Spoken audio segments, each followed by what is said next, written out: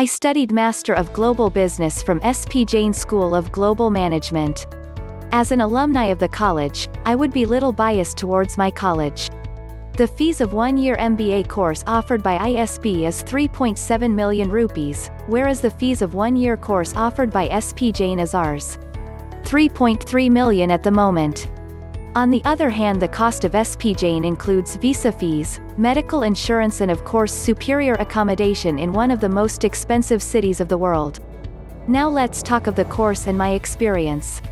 With SP Jain I got an opportunity to complete my master's by studying in 3 business capitals of the world, i.e. I started my SP Jain journey from Dubai, followed by Sydney and the last term in Singapore, and mind you the fees that I have mentioned above is inclusive of all that is required for campus and academics life in all the 3 cities. We had top faculties from across the globe, who not only helped us understand the subject well, but we also discussed lot of case studies which helped us think broader. Among all the faculties who we interacted with, my favorite faculty is Mr. Maradian, linkedin.com/in/bmoradian. He is said to be God of Operations Management, and I enjoyed each and every moment of his lecture.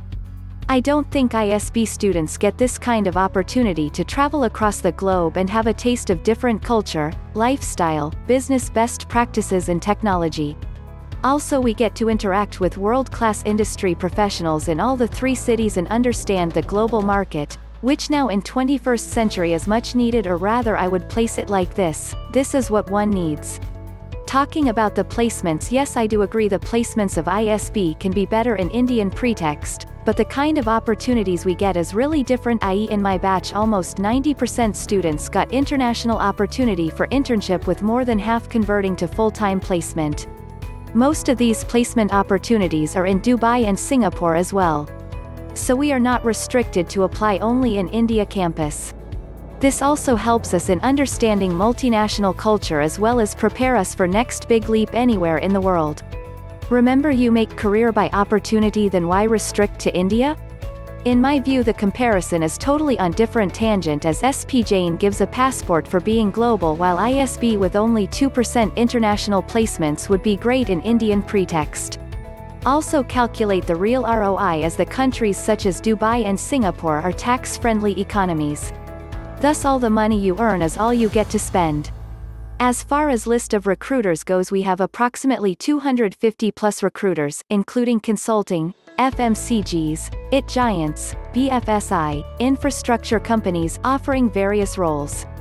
Please also consider that MGB as a program starts with freshers, i.e. my batch had an average experience of 16 months, and with best of my knowledge we are looking at 3x to 5x jumps in the salaries.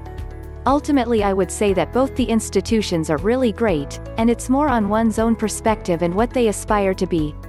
I wanted global exposure, and so I decided to choose SP Jain.